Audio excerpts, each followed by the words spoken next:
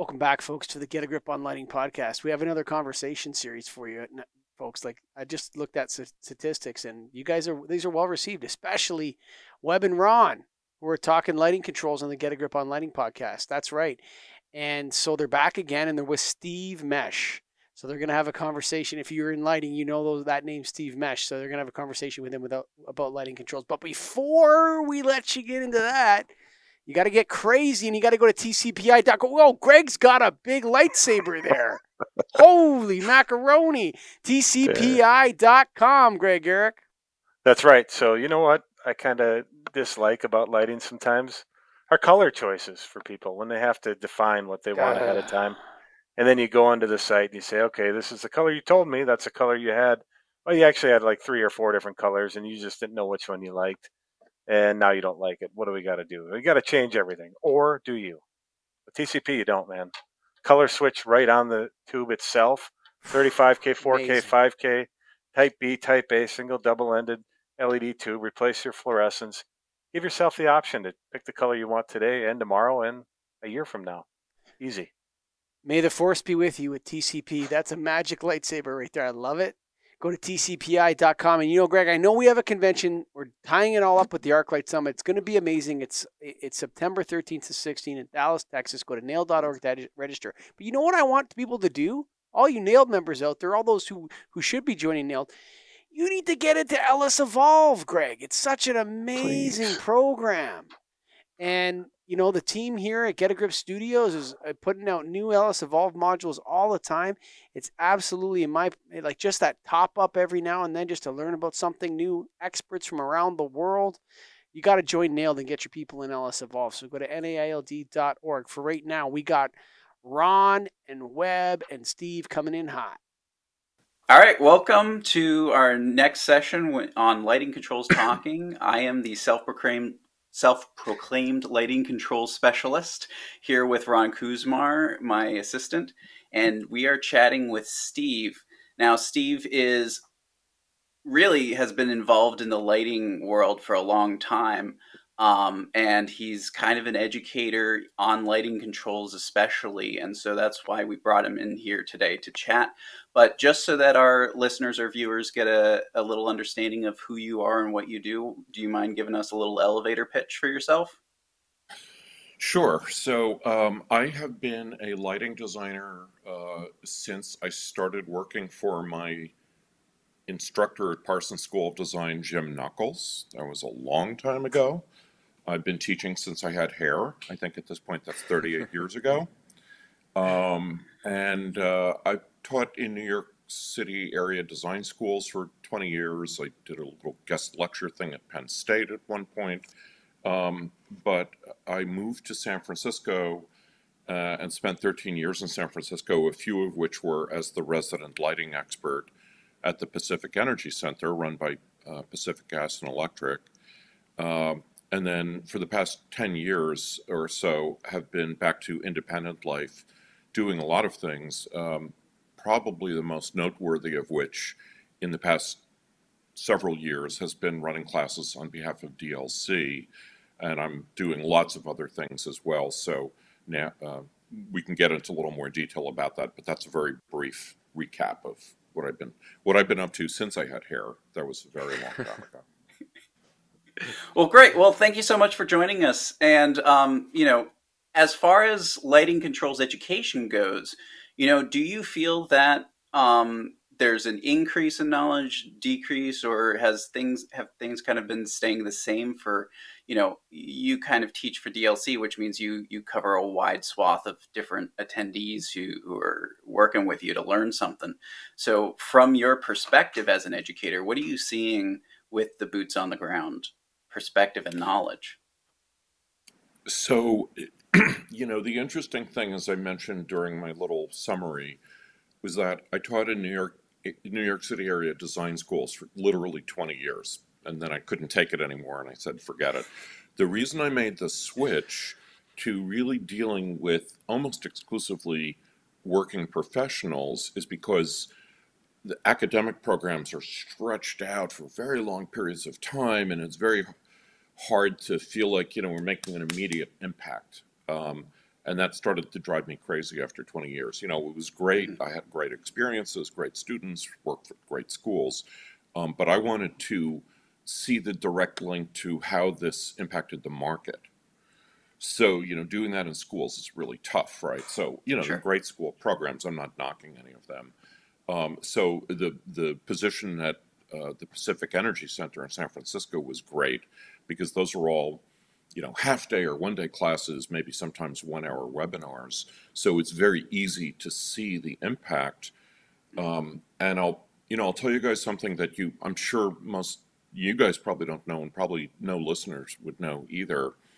The energy centers in California are mandated by law. They've been mandated by law for Mhm. about 40 years. It's very unusual, and that's why those energy centers exist there. Uh, as you can imagine, it's hard to judge the effectiveness of those, and because that's using ratepayer money to fund those, just like it funds the incentive programs, right? So, of course, they've commissioned uh, companies to figure out what the effectiveness was. And there are reports that have shown that accounting for like 5 to 10% of the overall portfolio for energy efficiency programs. And PG&E is enormous. So Mhm. if Opinion Dynamics that ran that study said that that the energy centers alone and those classes are accounting for a 5 to 10% increase in the efficiency portfolio. That's incredible. That's Mhm. really incredible. Yeah. Um, so I've seen that firsthand. The most noteworthy thing I've done in recent years is teaching this class for DLC, which I've literally done 60 times now, Mhm. including several times virtually during the lockdown. And that's covered about 1,000 students, and I Mm. have a lot more to go. Haven't done everybody in the entire world yet. But you're And you're what you're essentially seeing a return on that investment rather quickly. And Mhm. so it's really fascinating how engaged people are with these, because sometimes, people go to these because they need continuing education credits or something like that. Right. And so you get those people who are just kind of snoozing in the background. But that metric that you just cited, the 5 to 10% increase, that is phenomenal. It's a big number. Yeah, Big and I number. mean, it may behoove the rest of the nation to follow that metric. I know Mhm. some of the groups out here in the Northeast try to incentivize this, but I wonder if perhaps that mandated that by law requirement incentivizes it ever further. Yeah, it's pretty amazing. I mean, California is kind of a special case just because it's the most populous state, and it already was 40 years ago. I grew up in New York, so for me, that was all the way across the country. But having said that, because it's the most populous state, they knew a long time ago that they were going to end up in situations where they would have rolling blackouts and all this kind of stuff that came to pass 20 years ago. That's exactly what happened. So they already started planning for that long before that. And they said, hey, we not only have to have incentives, but we also have to have education. And it's literally mandated by law for IOUs and investor owned utilities. Mhm. By the way, there are other things that I don't know if you guys know about, maybe you do.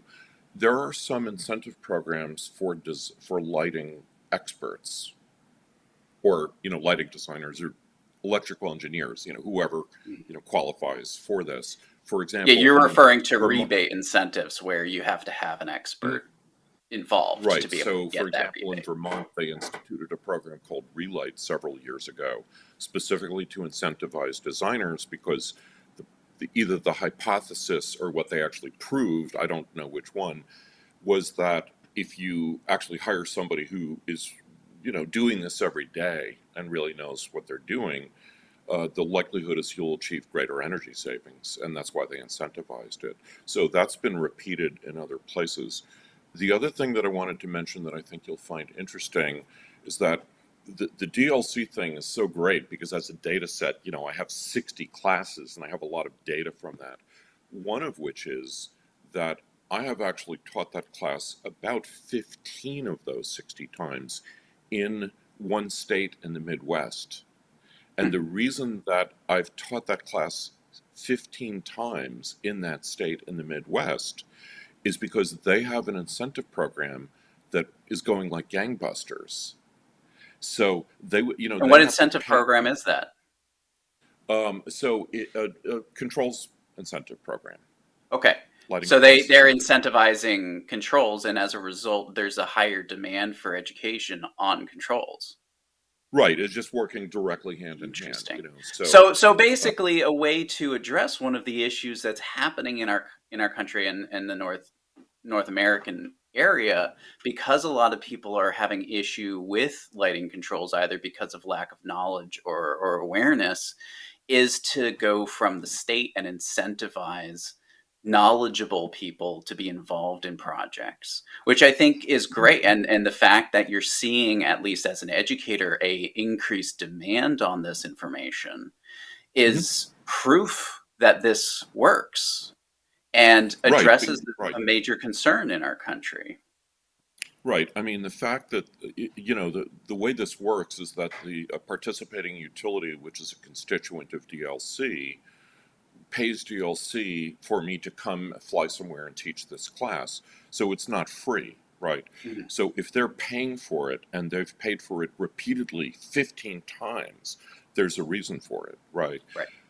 So you know, just anecdotally, I'll just tell you that, well, let me back up for a minute. One of the things that we do in these classes, and that I've done a lot in other venues as well, like Light Fair, and in fact, the very first time I ever did this was in Sacramento, because they had $1 million. They didn't know what to do with it. This was literally 10 years ago. And they said, how about if we incentivize some network lighting controls installations? And they paid up to $100,000 per project for up to 80% of the project costs. So that really got the ball rolling. And that's the first time that I actually taught classes in network lighting control systems, um, which was basically hands-on. So over 2 days, attendees, you know, I bored them to death with lecture for about 2 hours, but literally the rest of the 2 days was them wiring up 3 network lighting control systems. And by the way, these weren't the newer simple systems. These were the older complex systems, right? Mhm. So, you know, and they did it under my supervision. You know, they managed to wire up some pretty sophisticated systems in 2 days. It was remarkable. And, you know, by the way, to your previous point, in these utility classes, because they're funded by ratepayers, it means that they have to open the doors to anybody. They're not allowed to say, you have to have this prerequisite or you can only be a contractor. You know, so it could be literally anyone. And in fact, in that very first class I did in Sacramento, there was some issue with one of the 3 systems that we had. And this lady, who happened to be an interior designer of all things, sat down at the computer, figured out what the problem was, and solved the problem for the network lighting control system. She wasn't an electrical engineer, and she wasn't an electrical contractor. Wow. So the message, you know, the whole point of these classes is to demystify, because people think it's very complex stuff. So in next month, I will actually be speaking at a conference in Minneapolis, and we decided that the title of my 1-hour talk is going to be Lighting Controls, Not Rocket Science. Because it's not. It's really not, you know, Well, but I it's think not the most complicated thing I've ever done. the impression that a lot of people still have with lighting controls is that it is rocket science. And I'm wondering how Exactly. we are able to break that expectation because of the fact, and I think it's great that you're doing these hands-on courses that give people a realistic perspective of what these devices are. Mhm. But I think, on a greater whole, how do we get the majority of our industry to realize that this isn't as difficult as they may think it is? So that's a very interesting question. We could have a days-long philosophical discussion about it, but I'll give you my quick take on that, just literally right Yeah, off the no, top go of my for it. head.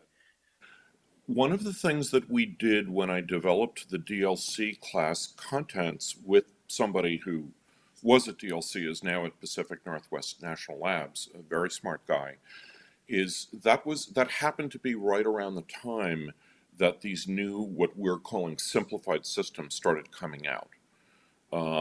You know what they are. I won't name names right now, but there are many of the major lighting controls manufacturers realized that to date they only had these fairly complex systems that, let's see, they required a factory startup, which already meant more expense, and you had to schedule it, and you had to wait, so forth and so on. They had to check stuff, right? Uh, uh, they had to program it, they had to commission it, program it, set it up, and so forth and so on. If you made any changes, they had to do it. And then I think they realized that there are a lot of bells and whistles. There are a lot of great systems out there, but it's probably more than a lot of projects need, and it's complex. So what we did is we created these buckets that we've talked about in the presentations, where we say simplified versus comprehensive. And the reason we say comprehensive is we didn't want to say complex or complicated because that has a negative connotation. But between us, they're more complex and complicated, right? So that was great timing. And all of a sudden, we had these new simplified systems that were pretty easy to deal with. And people are pretty blown away by that when they see those in the class. And I bring one, so they wire it and they program it. They see it's just not a big deal. So how do you feel? Look, so with the simplified systems, right? So how do we increase education to the electrical contractors who are out there installing these, right? Because a lot of times those simplified systems are not being put in by an integrator like myself. They're being done by that electrical contractor. And we spend a lot of time in this, at least here in the Northeast, we spend a lot of time going back in after the fact to clean those systems up and redo programming, because there's just simply not enough education, even though it is a simple system, for the electrical contractor to properly program the system. Yeah, that's a tricky one. Well, one of the things that I'm actually working on right now, actually kind of coincidentally, in a number of different ways, I'm actually developing some new classes, that won't be through DLC, separate. And I also, by the way, just wrote an interesting blog post for the Lighting Controls Association. I've been doing that for several years. The most recent one that I wrote is probably the most complex and probably the lengthiest blog post I've ever written, but it's on the subject of zoning and code requirements. And the reason that I'm bringing that up, and I'm gonna harp on that a little bit more in classes, we specifically didn't formally address that in the DLC class contents because the thought process at the time was, well, this is kind of supposed to be geared just towards contractors. And by the way, I didn't mention this before, but one of the things that I did as soon as I got to San Francisco is I got sucked right into the development team for the CALCTP, the California Advanced Lighting Controls Training Program, that actually got an award for the worst acronym of the year that year. But anyway, but that program, you guys, I'm sure, are familiar with that program. So that's a great program. They're trying to push that nationally and so forth, but it's a whole big complicated thing, and I haven't been involved with that for like 10 years now. So I'm dealing with the DLC stuff. I'm taking advantage of other opportunities to do this besides that, and so similarly, the idea was, hey, let's hit contractors first because contractors are often on the front line, right? So the idea with DLC, when I started to develop this in conjunction with the guy from DLC, was, same thing. Like, we want to hit contractors first, and contractors don't deal with code issues. That's in the purview of the electrical engineer. But of course, that's a little silly because obviously, if you're an owner and you're like look up in the phone book, you're like, hey, I want to do an energy efficiency project. Let's call a local contractor. That contractor is the de facto specifier anyway. So to me, that's a little silly. That's a silly distinction, right? But I don't want to sound disparaging of that. It's great stuff. But but every single DLC class that I've taught, somebody asks about code requirements. So, and these are not all electrical engineers. So it shows you they know, right? The reason I'm bringing that up, as boring as code requirements sound, is that you have to comply with them if you're doing a code compliant project, right? So, there are intricacies about that. And the blog post that I just wrote on the Lighting Controls Association goes into pretty major detail about it. It's a complex issue and it's hard to explain without graphics. It's a lot easier to explain with graphics. And I'm creating content right now for new classes that will show that. But, there's a philosophical issue that's tricky that I've talked about with clients before. One of the things that a lot of people have wanted to do, whether it's DLC, the CALCTP guys in California, whether it's NEA, Northwest Energy Efficiency Alliance, all these different groups, all the conversations that I've had for years now is, we want to make this stuff sound simple. We want to demystify it and make it seem easy. One of the things that I say when I start teaching a lot of these classes is that these are systems, and by definition, systems are complex. So I can say that it's simple all day long, but the fact of the matter is, even by definition, they're complex. Sure. So then what I say in the classes, and if anybody ever who watches this takes a class, they're going to see the punchline before I say it in person. But what I say is we have two options. The first is cry for your mommy. Second is suck it up and learn it. So the philosophical issue to me is, do we want to make this so simple that we don't get into any discussion of any of the detail and all of the great stuff that these things do, right? Or can do, whether we use them or not, the features or not? Or do we want to get into some of that stuff and give people the feeling that when they come to these educational offerings, they're getting value, right? It's value added. Well, and that's, I mean, that's a philosophical argument, Absolutely. I think that brings up a really interesting point about, the concept of energy code as well, because energy code, for the purposes of what it's trying to do, is just reducing wasted energy. But inherently, by becoming obfuscated because of how complex it is, there's some challenges there to be compliant with the energy code.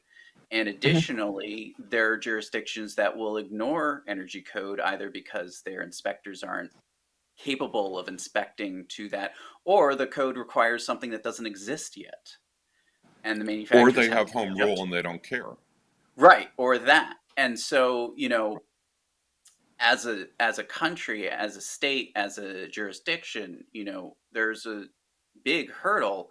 And I think part of the plus to having people like you who are educating people on these systems and how to be code compliant helps bolster the foundation of what energy code is trying to do.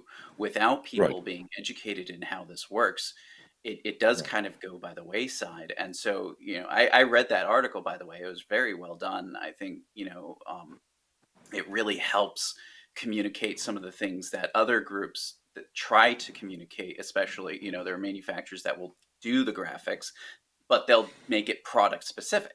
They'll say, okay, our occupancy sensor paired with our power pack will meet this compliance requirement of ASHRAE. Right. Whereas trying to be agnostic is really tricky, especially because each manufacturer has their own lineup. So I think having information that you're providing is really crucial to the success.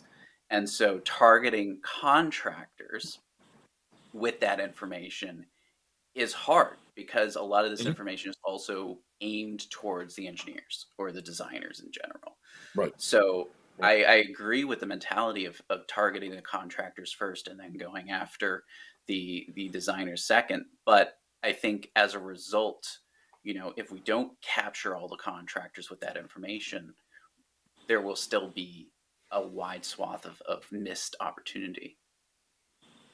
Yeah, and we really kind of need to take it one step further than that too, right? So I can't tell you how many systems we go into, and regardless of what the code is, right? You will set it up to code, you will get it signed off, you will do everything, and then 6 months later, the end user will call you and say, I hate this. fix it. And they tell you what they want, and you reprogram it to what they want, and you bypass half the controls because that's what they want. And no matter how much you talk to them about it, they will rip it out before they will, abide by it. So how do we sort of take the education that next step further and get people to understand, why the code is there and why the controls are important, so that the end users don't just rip it all out? That's an interesting topic for discussion. So, a lot of us lighting professionals, as you guys know, have a real love-hate relationship with energy codes because, fortunately, I don't work for the California Energy Commission or for ASHRAE or any other code writing organization. And, most of us typically bemoan the fact that codes are written in what's often seems like fairly cryptic language and weird stuff. We could talk about that for days, but the intent is certainly obvious to me. I mean, I understand the intent, is to save energy. What I've seen by tracking code stuff over the years, because I've had to teach it, so of course I have to be familiar with it on an ongoing basis. What I've seen over the years, which is pretty interesting, even just in the 13 years I was in San Francisco, is that there, are always changes in every 3-year, long update cycle based on new technology. I mean, just as an example, the LPD limit for open office spaces used to be 2.4 watts per square foot in 1989. That was based on T12 fluorescent lamps. Now in California, it's 0.75. So that's like a third, right? Why? Well, because now everything's LED and the densities are lower for the same light output, right? So there are reasons for it. With controls, there's something that's very significant that happened with controls in terms of codes recently. That's another really perfect example of that, which is that both in IECC, which many states in the country use, and in Title 24 in California, there's new verbiage that limits the size of control zones in open offices to 600 square feet. In ASHRAE, it's 5,000 square feet, 5,000, right? So what I can see in terms of the code is that what they're doing is they're writing verbiage that's trying to get us to fixture integrated or LLLC, but those probably don't yet meet payback hurdles, which is the whole process they go through, to vet something to put it into the code. So the weird thing is that now you could see where they're moving, and I appreciate that they're doing that, but it's like, oh boy, like you're not quite there yet. But some of these codes do have, let's say, alternate compliance paths for things like using LLCs because they know they're out there, they're all over the place, right? And every vendor makes controls that can be installed with fixture integrated controllers and sensors anyway, right? So one of the things that I think might speak to the question you asked more directly is that one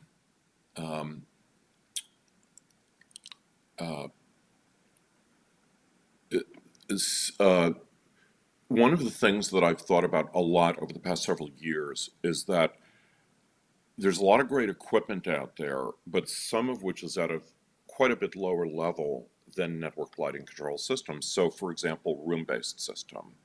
So, room-based controllers are often these 20 amp devices that have 3 relays. And that, up until now, you could potentially do a whole bunch of different types of spaces. You might do a classroom that actually does have to have a primary daylight zone and a secondary daylight zone and a non-daylight zone, right? That's perfect. What happens if you put a chalkboard fixture in? Now you need a 4th relay, but those devices usually only have 3, right? So it really shows you the limitations, and you can't see all of them at the same time unless you use some kind of network bridge to bridge them all together. Well, and add a server. Well, now all of a sudden you have what's essentially a network lighting control system. So one of the things that I've tried to do in these classes is to get people to realize that if they just make that jump in their head to a real system, a building-wide system, that eliminates all of that complexity. And, the funny thing is that if you install that in your building, especially if you're using fixture integrated stuff, so everything has its own address and sensors anyway, then it's just a matter of programming. So that already eliminates a lot of the complexity. So all of the code stuff that I addressed in that recent blog post, you could basically say, forget it, I don't have to read it anymore, because now I know I can do anything I need because I can group any group of fixtures together, right? Well, Um, and I think, there's two kind of worlds that are colliding with this mentality that you're talking about, because in one regard, there are certainly engineers or designers out there who are doing a full integrated system where every single luminaire has its own controller pre-installed in it as a point to not only meet code but also give the end user complete control over their system, but they may not actually dictate in their specifications what the goal is, how things are going to be programmed. And so there may be some extra commissioning in the end. But additionally, there's pushback from the other side of where people are saying, whoa, that's too expensive, it's too complicated, it's too labor intensive on the commissioning end. I just want my system to function how it's always functioned, where it's just relays and time clocks, and I don't want to think about this zoning stuff that's coming out through energy code. And so how do we reconcile these two frames of mind? that's the hard part. I can tell you anecdotally something that's interesting. One of the things that I heard in one of the classes in Michigan, which was the Midwestern state that I was talking about before, we overheard some people who were off to the side and not participating in our hands-on wiring exercise of the wireless lighting control system that I brought for them to wire and commission. And when one of my colleagues went over, and so he was in earshot, what he heard is that the reason they were over there talking by themselves is that what they were saying to each other in private was, this is amazing, and we have to install this in every project. Mm. We didn't provoke that, right? They were doing that Right. on their own. That was really amazing. So the power of this as an educational offering is that it's demystifying. And the reason I bring the equipment is that I can say it all day long. It's like, hey, I'm asking people to believe me. Even my own mother doesn't always believe me, right? But when we bring the equipment and they wire it and they commission it and it works, and it's worked every single time. I've never, ever, ever in the almost So 100 times, it's never been an issue. So what you're trying They're to like, say wow. here is that it's a lack of awareness and education that's really driving the second group that's saying, I don't want this complex system. I just want, what I've always Right. had. So Right. really, But no, go ahead. to Ron's point, one of the things I'm not really harping on is this issue of, once you have a system, or once you've committed to having a system, um, you've made a decision at some point to say, okay, I'm going to have this, or I do have it, or I've already spent the money. And then the question is, what then what? Once the equipment is in place, and the whole issue of then what, that's a really big question, because I feel like I've been able to do a reasonably good job of bringing people to the trough, right? Not necessarily dunking their heads in the water and drinking it, but it's very compelling when you've done it yourself in the class, and you're like, oh my God, like there are all sorts of people who come to these classes, right? There are a lot of contractors, but there are a lot of people who are not. There's some Do people you who've ever literally get never wired anything. do you ever get owners or any end users in your classes? Yeah, or representatives, people like that. Yeah, occasionally, yes, And what's yes. their take on everything? Well, it's different kinds of people. I mean, some of the people have been like quote unquote energy experts. If you say that you're an energy expert, that could be anything, right? There's no legal definition. There's no licensing for that. So but like the story I told you guys before about the lady who's an interior designer. Trust me, interior designers and even architects are not taught to be experts in lighting, right? So You made a great point there, that I hadn't considered before. Owners reps, right? That's training the end users, you're only going to get so far, right? I think about all these schools and office buildings, and these people come and go, but the owner's rep is there, and it's a lot easier. So a lot of times, right, the electrical contractor finishes the installation, they disappear. The integrator comes and goes. They'll call whoever to come back in and reprogram. Fine. The GC's long gone. Never going to hear from them again unless there's a warranty issue, right? I mean, that's just the way it goes. But the owner's rep is there, and they're there post-project. So if we could get more owners reps to understand these systems, I think that would help a lot with keeping the systems in place after the fact and keeping that education, because they can be sort of that frontline boots on ground as to why it was installed this way, because they were on for the whole project duration, and then trying to keep it maintained through a longer duration. So I think that's a great place to really start and focus on more education. So actually, we're talking about quote unquote owners reps, but actually it occurred to me that there's really another job title which is equally important, or maybe even more important, which is quote unquote facility managers. Yeah. So, for example, IFMA is the International Facility Managers Association. I've actually given a talk for the San Francisco chapter of IFMA because the president was the lady who worked at PG&E actually. But that's a really important group. In fact, I was a contributing editor to Building Operating Management magazine, which is a trade journal, but it's geared towards facility managers. So when you read some of those articles, you might be like, well, I could see this is sort of geared towards facility managers, but it's still the same great information that you would get anywhere else. It's just they're trying to gear it to facility managers. I will also tell you, by the way, pursuant to that issue, I actually worked on a project at one of the University of California campuses where they installed a wireless control system in 2013, which I not only specified, but I also commissioned it. Because, I had already been using these things in classes anyway. So I'm like, yeah, it's not rocket science. I'll learn all the gory details of how this system works. And, so the facilities people were the ones who hired me. That was my actual client. There was no architect. There was no electrical engineer. They had, in-house electricians who did the work. It was just simple stuff.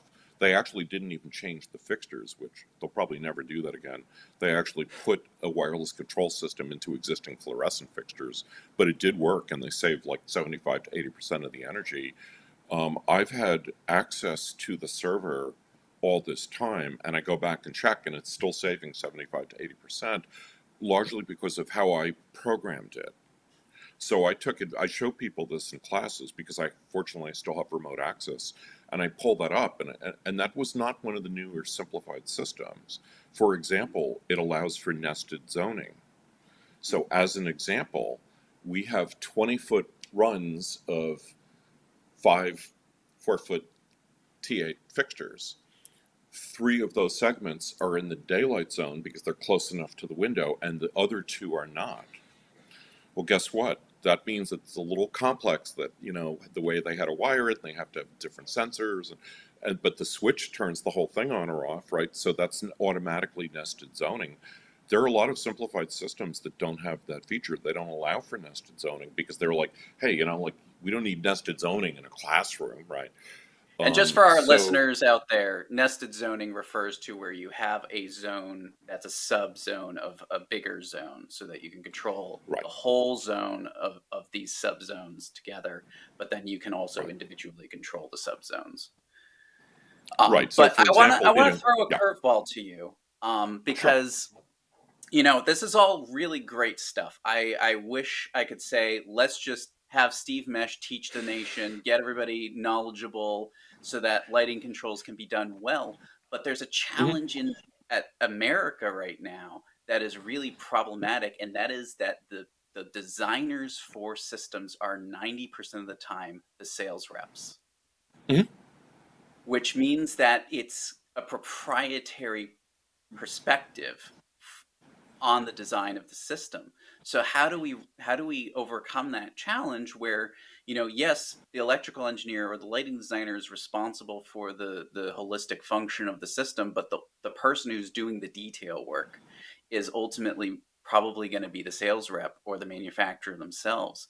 So how do we overcome that challenge in the sense of achieving a across the board education for everybody?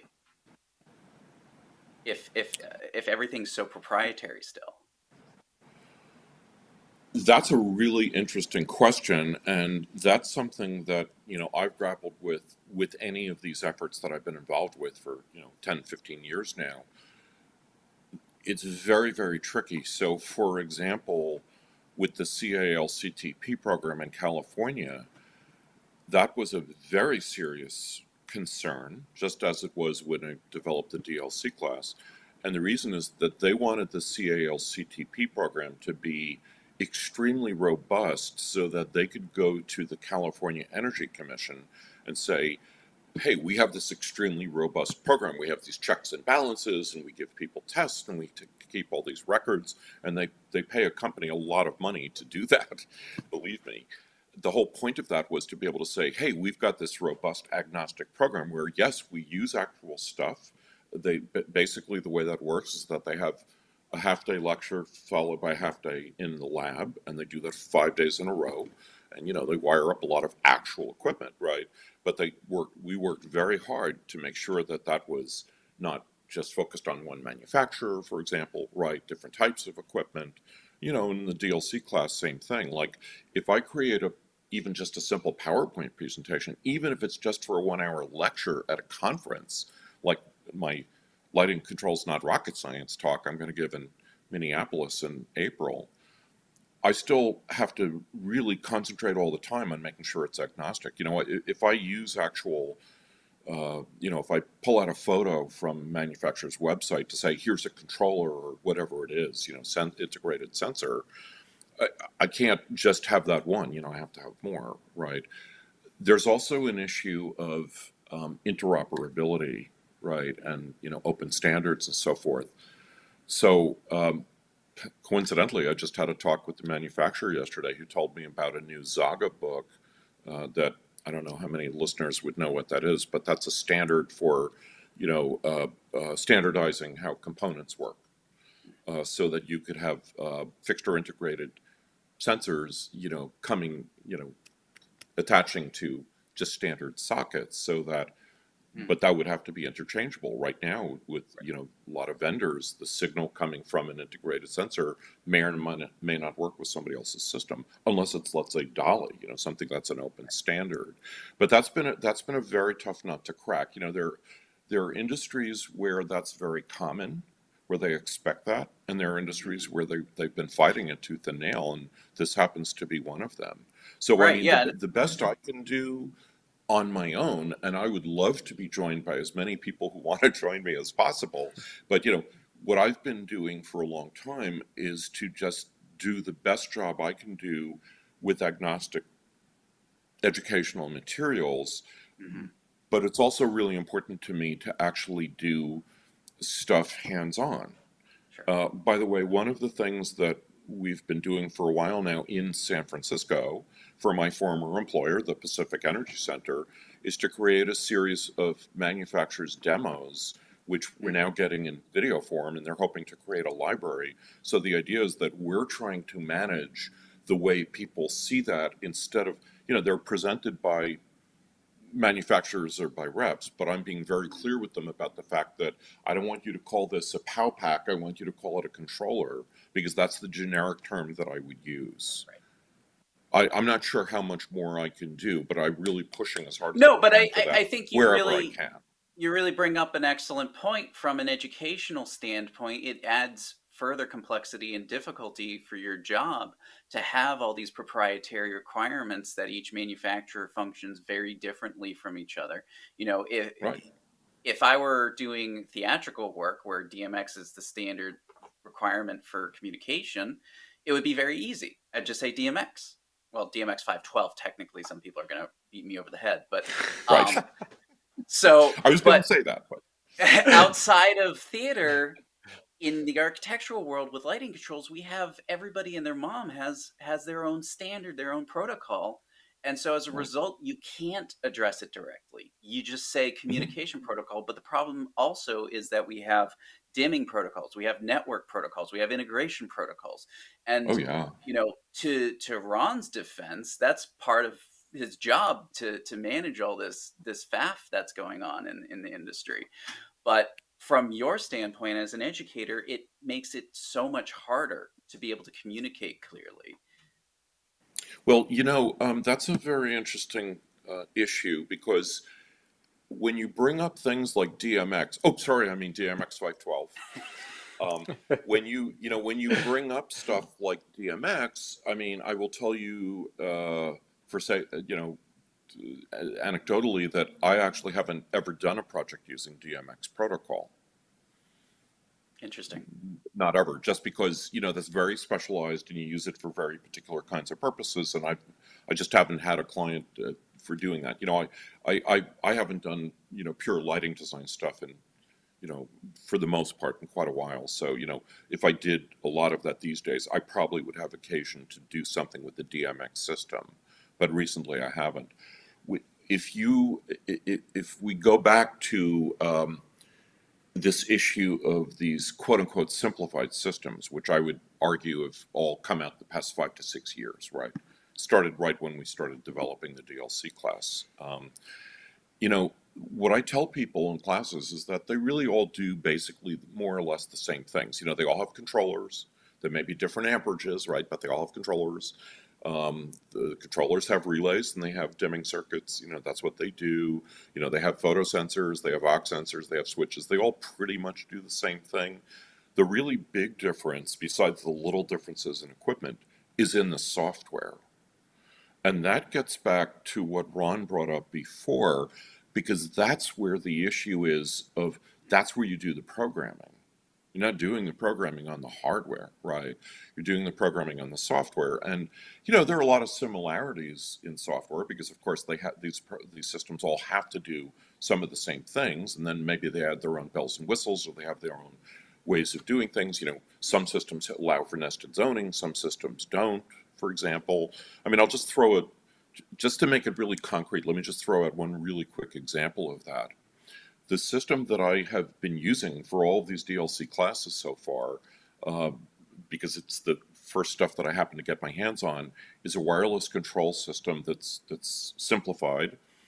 And originally, if I had people in the classes wire up 2 sets of lights to represent a primary daylight zone and secondary daylight zone, I needed 2 photosensors so that they could assign 1 to each.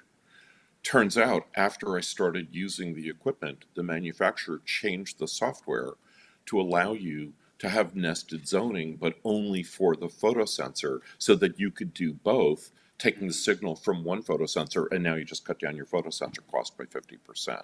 Right. So, that's a little wrinkle that they have that they didn't have originally, but they realized, hey, we're forcing people to buy 2 photosensors, and that's, going around a whole office, that could be a lot of photosensors, right? So, it's little differences like that. But again, my point is that these newer simplified systems all more or less do the same stuff, right? They're not extraordinarily complex systems that have all these bells and whistles that most people probably don't need for most projects. But yeah, that's a real issue of what's going on when people install these systems at whatever level they are, and maybe somebody's written out a complex sequence of operations originally, because in a lot of places they're supposed to by code anyway. It doesn't mean they always do. Maybe they don't, who knows? But at any rate, when you see that there's a mismatch between how it's been set up originally and what happens after the fact, that's a problem. But that's why the exposure to how these work and what they do or what they can do, I think, is really important, especially for people like facilities people, owners, reps, anybody actually associated with the owner. There's a real disconnect. One of the reasons that I've largely moved away from doing pure lighting design is that there's often a disconnect. And, Webster, I'm sure, having worked in the same kind of profession, there's a disconnect between what people on the design side know and do and expect to do for the owner and what the actual occupants do. There's not always a disconnect, but oftentimes there is. And it's just because of the way it's structured, where we have the design team, you have the contractor team. The one group who's never automatically in there is the owner or the occupants, right? So it's like, wow, like that's kind of crazy, right? So I've worked on projects where we've actually seen how systems were used over time. I worked on a research project in New York City as a consultant to Lawrence Berkeley Labs, where we looked at that. Because yeah, it's kind of crazy if you're going to spend that kind of money, and then they're either going to rip it out or disable things. That's nuts. And we don't want Yeah. people, if you have a big company that has a lot of facilities, we really don't want to do that. We want them to use this all the time in every project. How do we get to a point where the lighting control, so doing a lot with DMX 512 and streaming ACN and ArtNet and all those other theatrical sort of protocols, right? We can use a lot of different parts and pieces from different manufacturers. But a lot of these other systems, these sort of simplified systems, are very much manufacturer specific, right? The programming is the software. How do we get to a point where at least the communication protocols, right, regardless of the software, where the communication protocols are a little bit more open source? So like we do, we've unfortunately had to rip out some systems recently for clients who only installed them 5 to 7 years ago, but the manufacturer no longer supports the equipment, and it's gone out, and the company's gone out of business, and now they can't even replace the pieces. They've got to rip out the entire system and start over because nothing else will communicate with it. So how do we get to a point where they're at least using some sort of open protocol to communicate, so that if you can replace a panel with someone else's, you can replace a sensor with someone else's, that will actually communicate? That's tough, just because a lot of this industry just seems to be very resistant to wanting to change from proprietary to non-proprietary. But but I'll also tell you guys, one of the I'm not sure I should be mentioning brand names specifically, but there's a very large lighting manufacturer and controls manufacturer that's worldwide, a giant one, that makes a dolly system that I've used in classes. And so I have to tell you a very interesting anecdote about this one. So in our country, I know you guys know that dolly is a bad word, and that's really bizarre. It's no real great reason for it. I know there are reasons for it. They're not good reasons for it. They're stupid reasons for it. Right. But around the world, what these guys told me when they gave me this equipment to use in the classes is that around the world, they sell this equipment all over the place. It happens to be the system that's used in the Burj Khalifa, tallest building in the world. Nobody around the world has any problem with it. It just has dolly has a bad name here. And dolly's an open source, right? Open protocol. And why do you think that is? Do you have any speculation? Maybe around the world they're less, the electrical industry is less, resistant to non-proprietary stuff. I'm not really completely sure, but for some reason when dolly kind of arrived in the United States 20 to 25 years ago, there were people who had bad experiences with it because, it was kind of new stuff and it was a little complicated. I went to an art school and I figured out how to use it on my own. It's not that complicated, believe me. But you have to do things like enumerate the fixtures. And it's definitely more complicated than the newer simplified wireless systems. Believe me, it is. Sure. But there's nothing that anybody could not figure out how to use. But the reason I'm bringing that up is that what's interesting is that I've seen that dolly is sort of making a resurgence now. For example, there are manufacturers that are making sensors that talk dolly to a controller because it's so easy and it can transmit so many things back and forth based on the dolly protocol. The quick anecdote that I wanted to tell you guys about this, which is really interesting, is that literally the first time I did a hands-on network control system class was that class in Sacramento in 2012.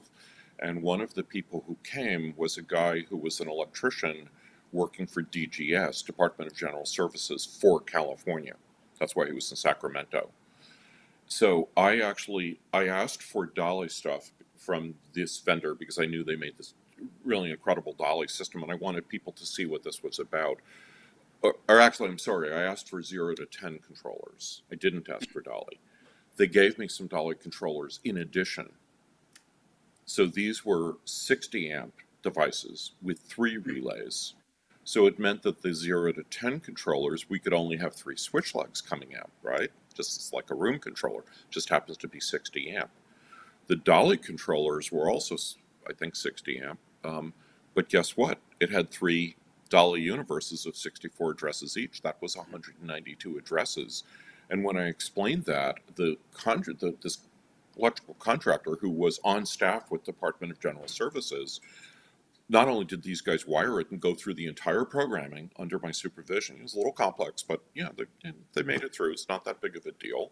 And he was like, wow, this is amazing. Like, we have the extra wiring going through to our switch boxes and stuff. Like, we could send this to, this system switches because it has the 4 wires that we need. And could we actually do this like right now? Like, he was so psyched because of the power of that. And that's only because it was dolly. If it was, the irony if it was 0 to 10, he wouldn't have been able to do that.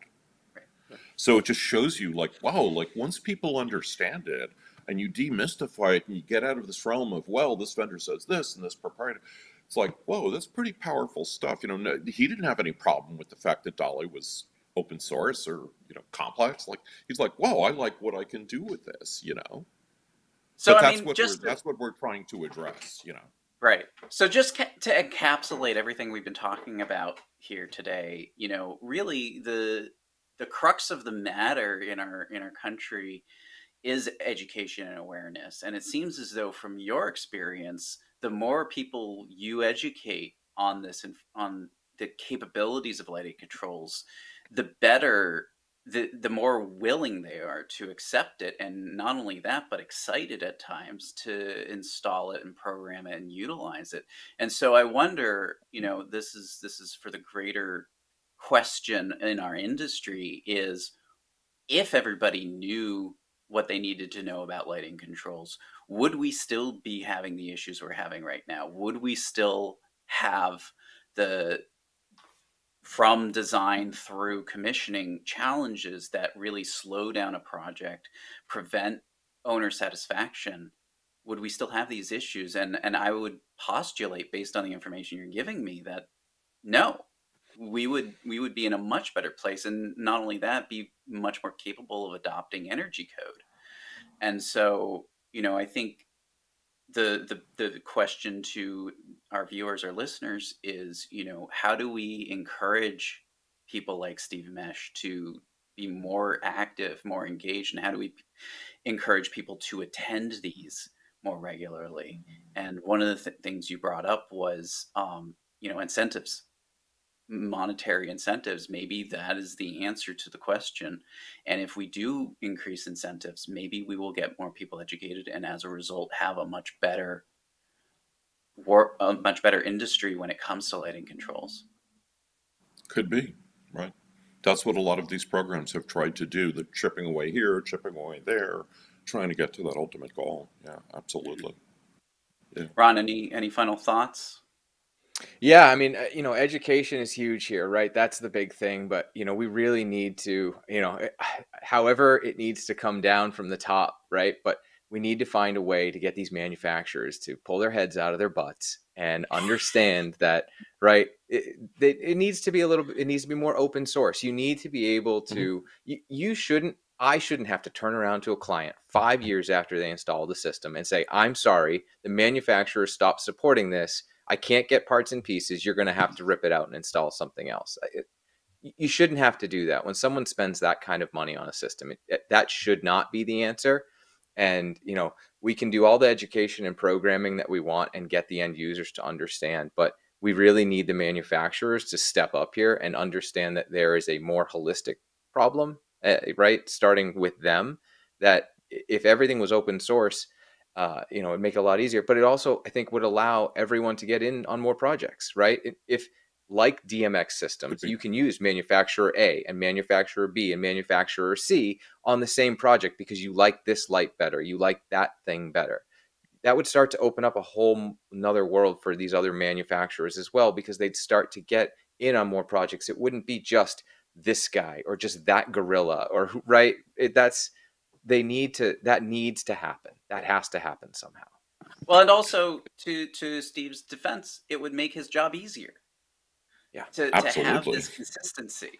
So of course, but it's that's such a tough thing, because I could hope for that all day long, but I can't change that for the entire industry. The industry has been like that for a long time, and I think most people who've been around our industry know that. I hear people talk about that all the time. If I go to Light Fair, I guarantee I'll hear at least 1 to 10 conversations on that subject at Light Fair. I guarantee it. So it's I'm not extraordinarily hopeful about that changing very rapidly, overnight. But I'm just trying to chip away at it when I do this educational stuff. The irony is that I have to, in order to do hands-on activity, I have to use real equipment. So that's automatically proprietary. I can't do anything about it. So I can address, I can say like, okay, well, this is the way these guys do this, and this is the way this piece of equipment works. Okay, that's fine. And by the time we're done, whether I'm using just the one system in a one-day class or I use the 3 systems in the two-day class, I think people understand, because I make a point of explaining like, hey, like this is kind of standard the way these things work, or this is something that these guys do in particular because it's something that differentiates their system. And they also realize, like, caveat emptor, they have to manage that for themselves. We can't always have, there aren't ever going to be enough of us to manage that for every single project in the country. So that's why the idea of these programs is to